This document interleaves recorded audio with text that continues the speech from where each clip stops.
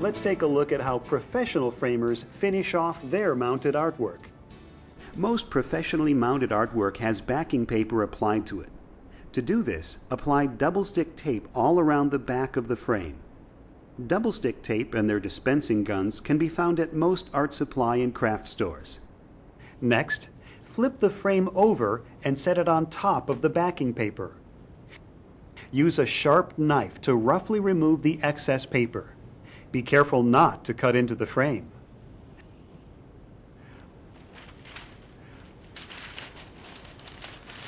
Now flip the frame over again and crease the overhanging paper that remains.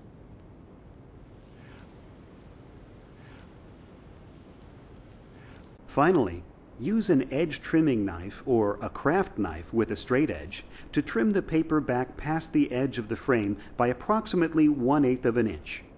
Edge trimming knives can be found at most art supply and craft stores. To add a hanging wire to the frame, measure down about 1/3 of the frame on each side and mark.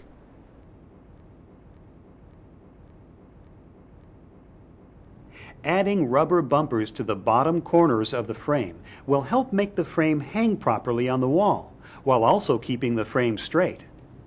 Also, because the bumpers hold the artwork away from the wall, they help keep discoloration from occurring on the wall behind the artwork.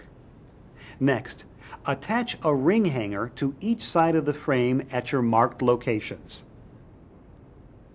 Finally, stretch hanging wire across the back of the artwork from ring hanger to ring hanger. Secure the wire at each end following the pattern shown.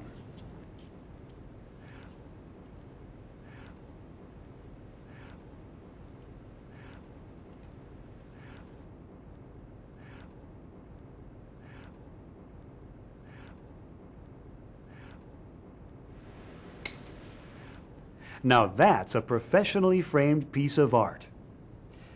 Now let's take a look at some techniques used by professional framers on how to properly mount and glaze your framed artwork.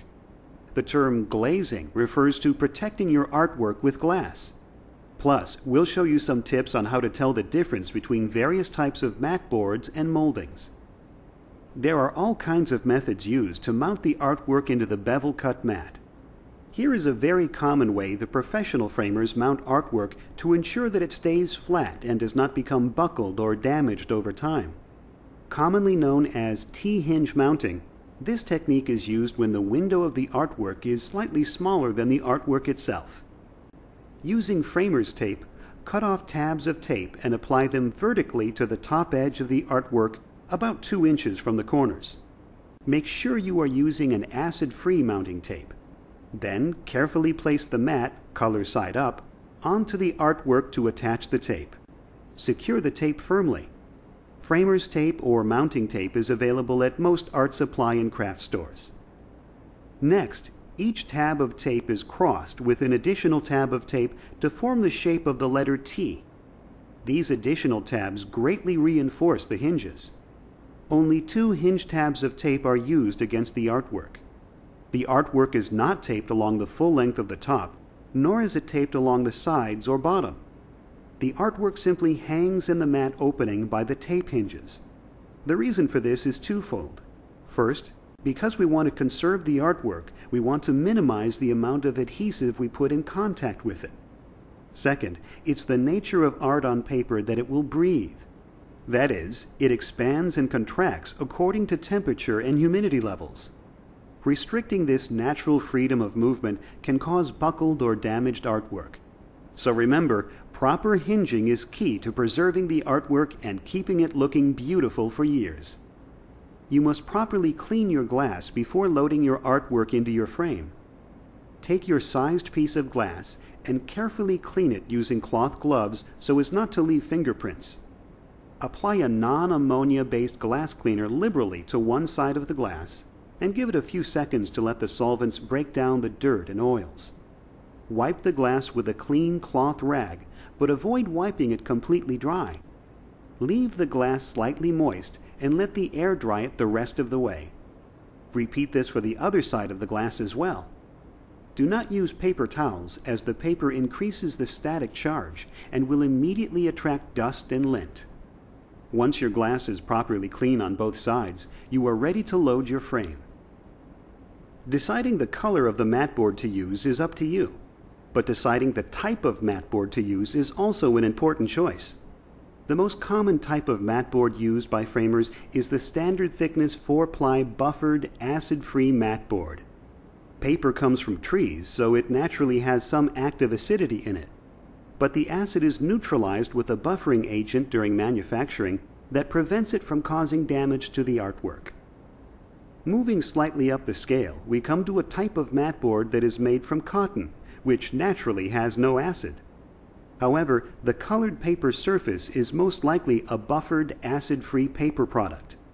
So this type of mat board is made from 2 different cotton and wood component types.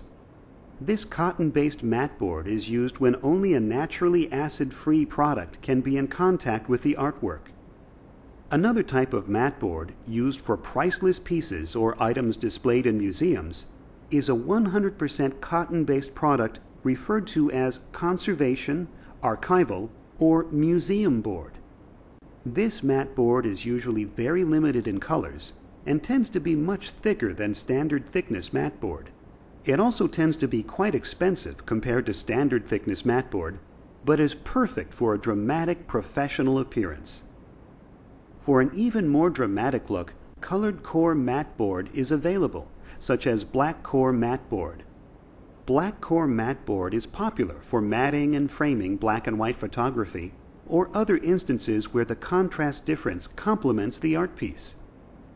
There are many types of moldings available to use. Remember that the Logan do-it-yourself framing tool system accepts up to 2 1/2 inch molding, so you have plenty of variety and styles to choose from. Common molding styles include natural wood finish colors, black, white, various colors, and even unfinished versions that you can stain yourself. Another popular style of molding is gilded with gold or silver foil for that antique look. Remember, the mat and frame are there to complement the artwork, not overpower it, so choose carefully. At the same time, though, remember that there are no rules when it comes to choosing matting and molding. It's up to your creativity, so be creative and do what looks good to you. As you can see, Logan has perfected a complete set of tools for all your picture framing needs. Affordable, easy to use, and most importantly, they give you the professional results you expect. And you'll pay for the tools in your first couple of frames. No matter whether you're a professional framer or a do-it-yourselfer, Logan has the tools for the art of framing.